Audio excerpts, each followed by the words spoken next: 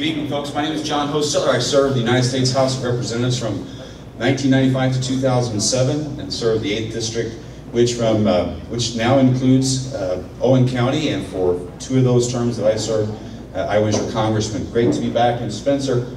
All across the country, Americans are becoming more and more concerned about the growing influence and intrusion of the federal government. And as citizens, we understand the importance of a strong central government that does that which the Constitution empowers it to do.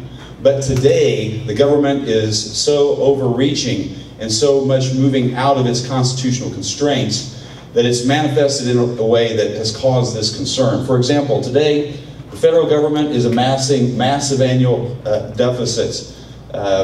When I ran for Congress in 1994 originally, I stumped against a record $250 billion deficit. In February of 2010, the monthly deficit was almost $223 billion. That annualizes out to about $2.9 trillion of an annual deficit. We are on the cusp of higher taxes, even though Congress last year passed an extension, a 2-year extension of the tax cuts we put in place in 2001 and 2003. The fact is that investment is not taking place in our economy because those investors aren't going to invest in a situation whereby in less than 2 years the return on investment will be wiped out by the largest tax increase in the history of the Republic. We also have the banking bailout, the precedent that was set by Congress to bail out banks who had made poor lending decisions, and it was so politically unpopular that Congress put in the so-called financial regulation bill that they passed a $30 billion slush fund, so in the future it would be automatically expended and they wouldn't have to take that type of vote again. Then we have an expansion of the healthcare system takeover, where the Affordable Health Care and Patient Protection Act, or whatever, is going to require every American to purchase their own health insurance, whether they believe they need it or not. The domestic auto industry takeover. At one time, it was said, as goes GM, so goes the nation. Given the fact that we are amassing trillions of dollars of deficit, it may be, in fact, that the government will find out that it, like GM, is not too big to fail. And then there's the idea of controlling so-called greenhouse gases, that we will control the products, the natural products of combustion in an economy that is so dependent on the combustion of fossil fuels, which will wreck our economy when economies like China, Brazil, South Korea have no intention of doing something that would harm their competitive state in the world. And then there's the idea of stifling the political speech that would criticize any of these moves, such as the reintroduction of the so-called fairness doctrine, which would require local television and radio broadcasters to put on the air opinions that nobody cares about, and would require the federal government to essentially nationalize, not the fairness doctrine, but campaign finance reform would essentially nationalize our federal elections and make taxpayers pay for campaigns of candidates they don't support. So what's been the response from we the people? Well, there's been a universal call for the federal government to return to operating within an objective standard. And there's been an overwhelming choice for that standard. And that standard is the United States Constitution. However, there's a problem. When we're talking about returning to the United States Constitution, we have to recognize that the vast majority of us don't actually know what that means. In 2008, the Intercollegiate Studies Institute surveyed a little over 2,500 Americans with a basic civic literacy test, about 37 questions, most of them about the federal government and the Constitution. More than 70% of those surveyed all across the country received a failing grade in basic civic literacy. When you include those who received a D, more than 90% of those surveyed either received a D or an F. Less than 1% received an A in basic civic literacy. They also found out some very interesting phenomena when they surveyed college students. in a couple of the Ivy League schools, for example, they observed what's called negative learning, whereby students who are freshmen know more about the Constitution, know more about basic civic literacy, civil government, than do seniors in that same institution. So they are learning less, they know less the longer they stay in college in these particular times. Now, this problem is pervasive, and I think it'd be a good idea to look at a couple or a few of the examples of this problem. And I might have you turn up the volume a little bit.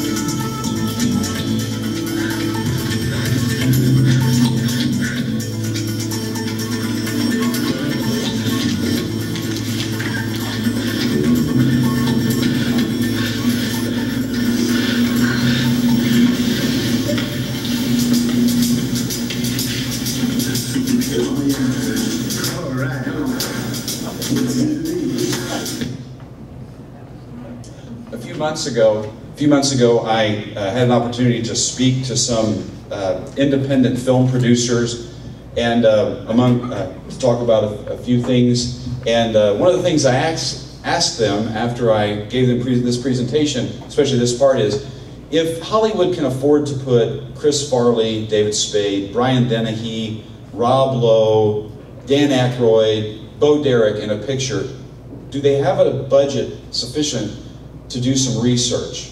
And they said, well, yes. And these folks had actually themselves been up for an Emmy in 2005 for a documentary they did on the War of 1812 for the History Channel. And they said, yeah, generally they want their screenplay to be as accurate as possible. Well, in this particular case, they failed miserably. And unfortunately, Marquette University, a prestigious institution of higher learning, joined them in this folly of education.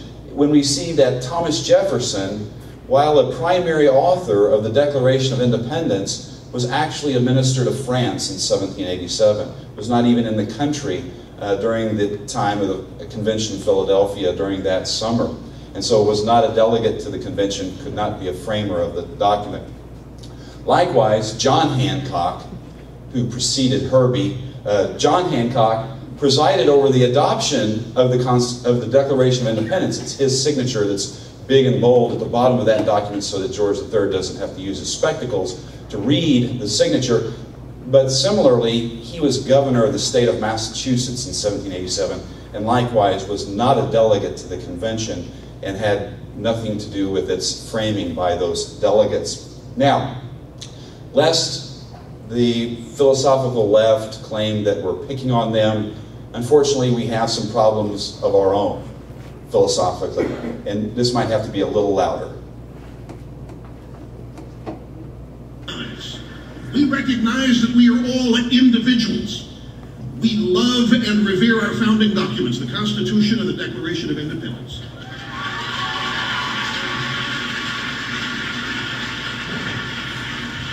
We believe that the preamble of the Constitution contains an inarguable truth, that we are all endowed by our Creator with certain inalienable rights, among them life,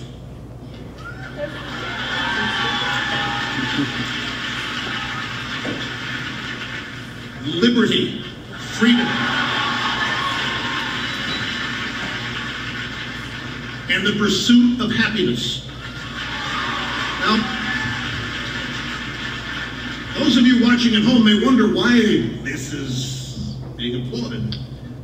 Well, I wasn't watching from home, but I was listening on the car radio as my son and I were driving back from Washington, D.C. I was actually a member of a panel at CPAC 2009 on the topic of foreign policy, and Matthew and I did not get to stay for Russia's speech at the very end of CPAC 2009, but we were listening to it on the radio as we were going through the hills and hollers of West Virginia. And when it came to this part, I swerved and just about went off the road when Rush suggested, as he did, that the preamble to the Constitution discusses inalienable rights of life, liberty, and the pursuit of happiness.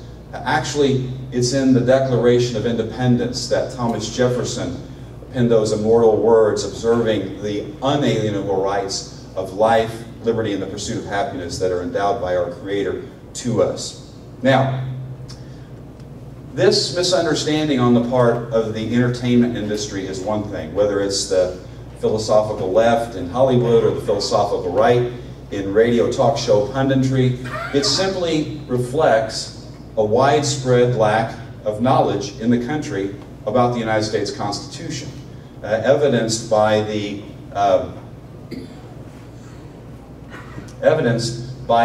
2008 survey we talked about earlier.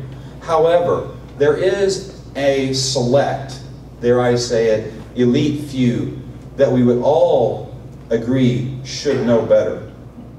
So I would urge my Republican colleagues, no matter how strongly they feel, we have three branches of government. We have a House, we have a Senate, we have a President, and all three of us are going to have to come together and give some. But it is playing with fire to risk the shutting down of the government, just as it is playing with fire to risk not paying the debt ceiling. Folks, I only have 4 of these examples. I could be here all night with them. But before we talk about Chuck Schumer's idea of the 3 branches of government, let's learn a little bit about Chuck Schumer. Senator Schumer is a graduate of the Harvard Law School, most prestigious law school in America, the oldest extant university in the country. He is the senior senator from the state of New York, and he is a member of the Senate Judiciary Committee. Prior to his service in the Senate, on the Senate Judiciary Committee, he was a member of the House of Representatives for several years, where he likewise served on the House Judiciary Committee.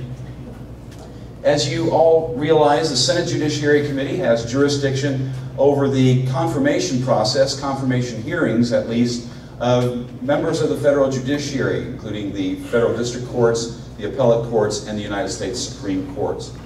Now, according to Senator Schumer, we have 3 branches of government. And according to Senator Schumer, those 3 branches of government are, we have a House, we have a Senate, we have a President. Now, according to the United States Constitution, the 3 branches of government are delineated in first, Article 1, the legislature or Congress, Article 2, the executive, the unitary executive, the President of the United States, and the judiciary, which is that branch of the federal government that Senator Schumer sat on a committee when he was in the House as a House member to oversee, and as a member of the Senate, as a member of that committee to oversee in that body. Now, it's one thing when a senior senator with an education from the Harvard Law School says these types of things, but it could be worse, and it is.